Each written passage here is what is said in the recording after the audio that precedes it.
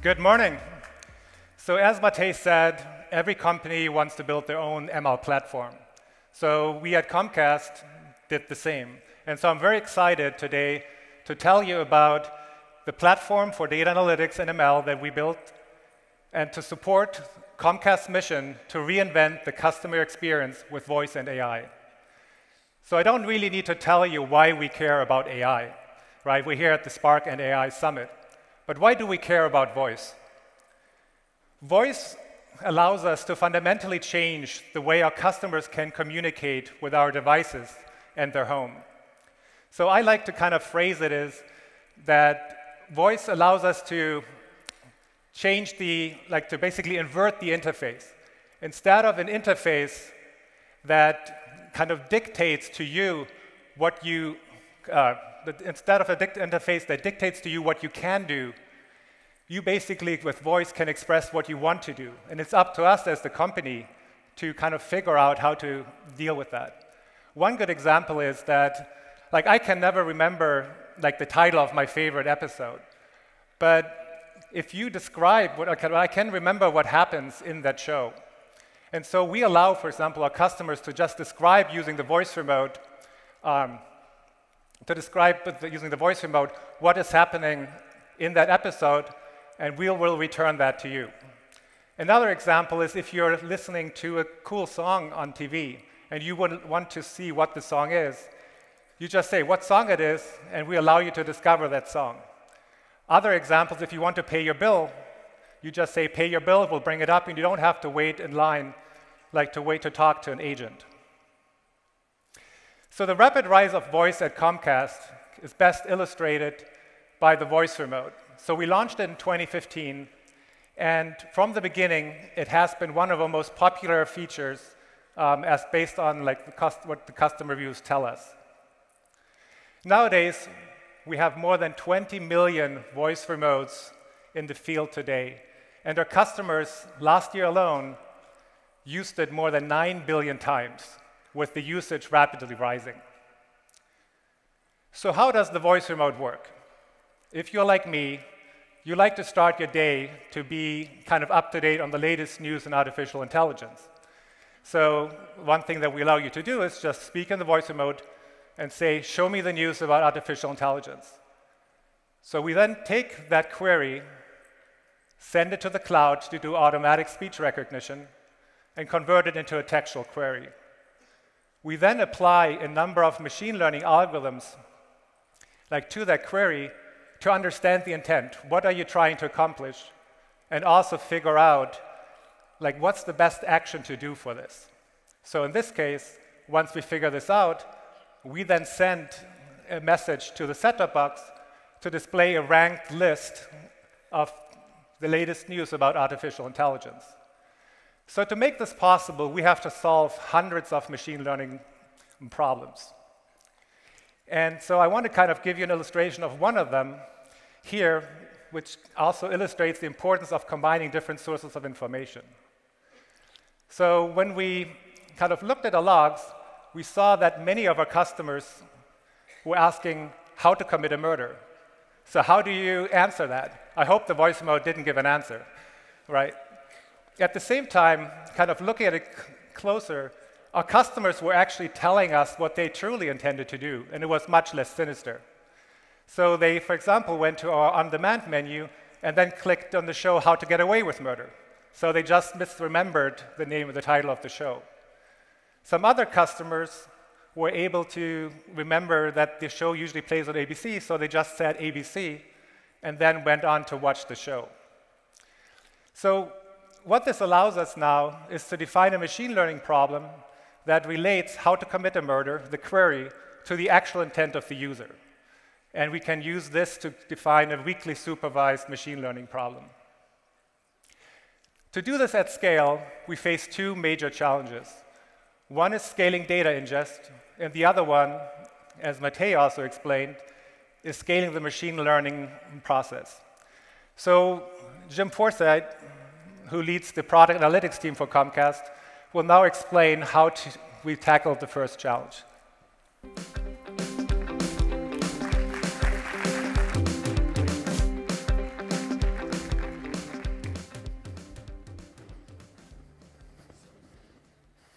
Thanks, Jan. So I lead our product analytics and behavior science organization at Comcast. And what we do is build rich data sets that help make more informed decisions.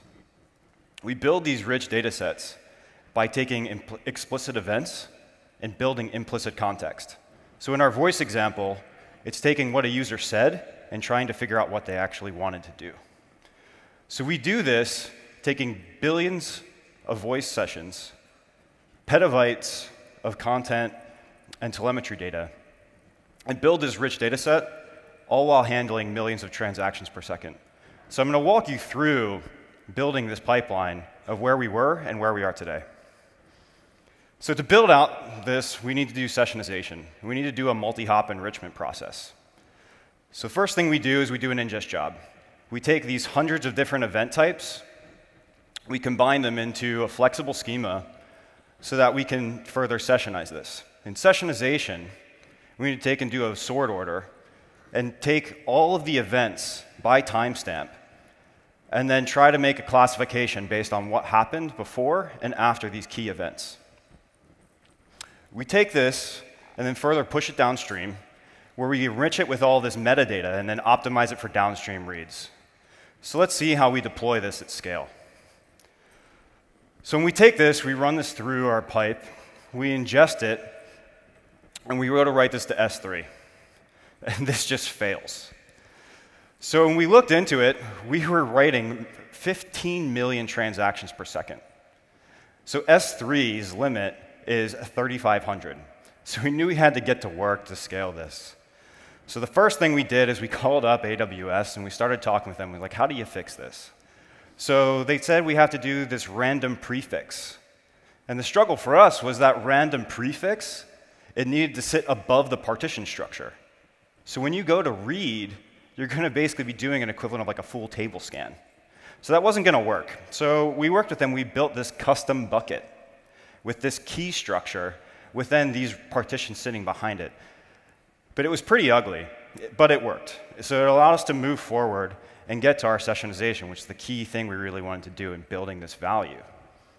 So when we did this, now we have these small files we have to deal with.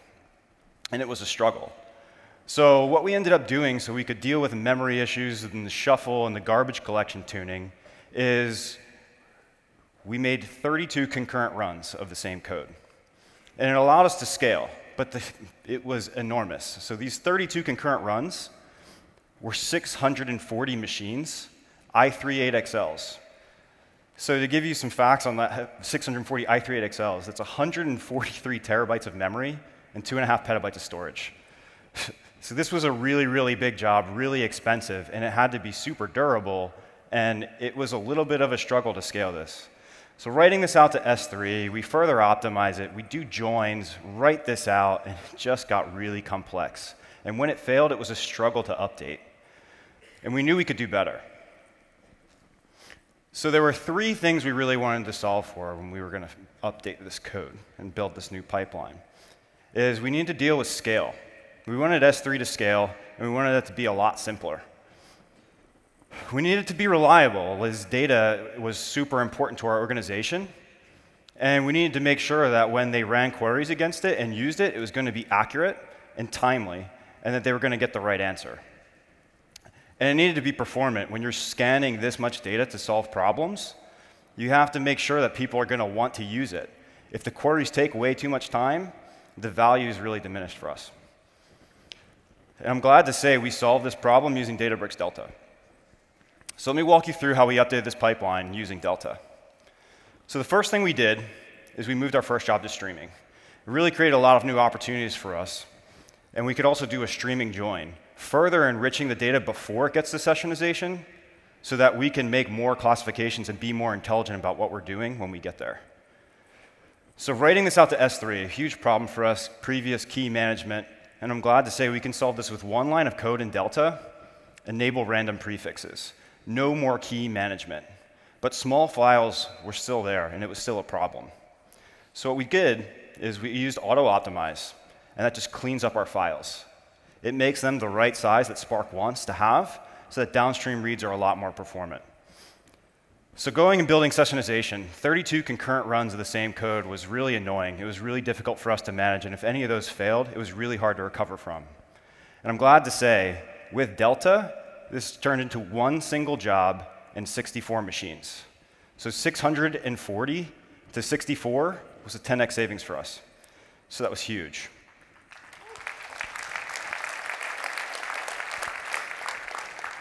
So moving this downstream, we're able to write this out again, really simple with random prefixes and optimize. Now this is a really great piece. We can use this data again, moving it downstream again with a batch join on streaming, and then optimizing again on our last piece to make sure that this was really usable for everyone in our organization. And the big thing to remember about all this is, why are you doing this? And you're building value. So with Delta, we can now be more informed about the decisions we make, and we can make decisions faster. My data science and data engineering team can use the data across any point in the pipeline to start building new context and developing new code, and they can do that quickly. It opens up the door for me to work with new teams within our organization. And my good friend Jan and his AI team can now use this sessionized data for training. So I want to welcome Jan back out on stage, who's going to walk you through machine learning at scale. Thank you. All right. Thanks so much, Jim.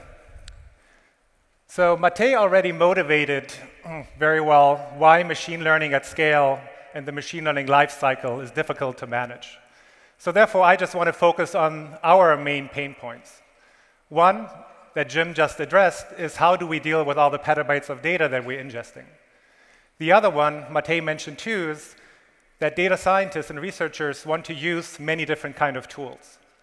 They generate hundreds of models that need to be managed, and also my team is distributed all over the world, so they need to collaborate. For us, this is made worse that we have to deploy these models into a disjointed set of environments in production. Some of these models go into the cloud, some into our on-premise data centers, some even directly onto devices. And each of those has different environments that we have to account for. And finally, if you ever work with machine learning models, you know that they behave differently in production than they behave during training. So being able to learn very quickly, like how a model behaves in production, is essential to lead to fast iteration cycles. So how did we develop and manage these models in the beginning? So as Jim explained, right, we have now the data in Delta Lake. And so initially, my team was using like Jupyter on the laptops. We check our code into Git. We kick off our Spark jobs. Then we train. But now when we want to communicate our results, like we used email, we put it into a wiki, send around PowerPoints. It's kind of very disjointed. But it still worked. Like at the end, we were able to push our artifact into S3 and ready for deployment. The problem, though, this was manual. There are a lot of manual steps, handoffs, that really slowed us down. And especially if something went wrong in production, it was really hard to replicate and kind of go back to the code and the data to figure out what caused the problem. So luckily, at that time, Comcast already had started to work with Databricks and for them to handle our Spark compute resources. And so seeing now like what they offered in the workspaces, it allowed us to address the collaboration issue. So now my team could all work in one integrated environment. All the code is accessible by everyone in one single place. But that just meant that my team was even more effective now and could create even more models at time, making the need for model management even more important. Like we had looked already at other opportunities for model management, even thought about rolling our own. But then when MLflow was introduced, we saw that it really addressed kind of our needs very well.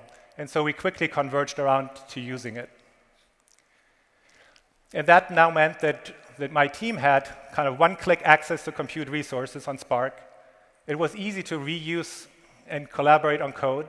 And we were able to track our models all through deployment. This still left another big problem, which I call like the big void between dev and production. And Matej touched on that too. It is like the researchers on my team, they want to use the latest and greatest tools. They want to go and read that paper and archive, use that code, and deploy it because it makes the models better. But that's horrifying to the production team, right? They are looking for infrastructure that is proven, that they can trust, and is highly performant. And these two things are kind of at odds. So what we did is, initially, we were writing a lot of manual glue code to trying to kind of integrate different systems together. And this meant either this integration took a long time if the models were complex, or we had the agreement that we were only allowed to use simple models, which left a lot of performance on the table. So what we really needed here was like an abstraction like a model abstraction to act as an interface between the developers, the data scientists, and the production systems. And again, MLflow came to the rescue with the model format. The other problem is that you have to monitor and have various other supporting infrastructure around running machine learning models in production. And I mentioned that we have many different environments. So we standard around Kubernetes, and therefore chose Kubeflow to now allow my data scientists the freedom to use any framework, as long as it can be stored in an MLflow format. But we were also able to reduce our deployment time into production from literally before a couple weeks to under 5 minutes now. So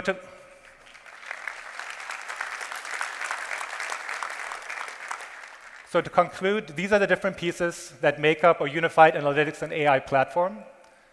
And it gives us the following benefits: improved reliability with reduced resource usage, as Jim explained; more productive data teams, right? They can collaborate together and still use their favorite tools; a much faster iteration for a product instead of multiple weeks to 5-minute deploys; and finally, most importantly, happy customers who can enjoy an Emmy Award-winning voice experience at Comcast, which is powered by AI.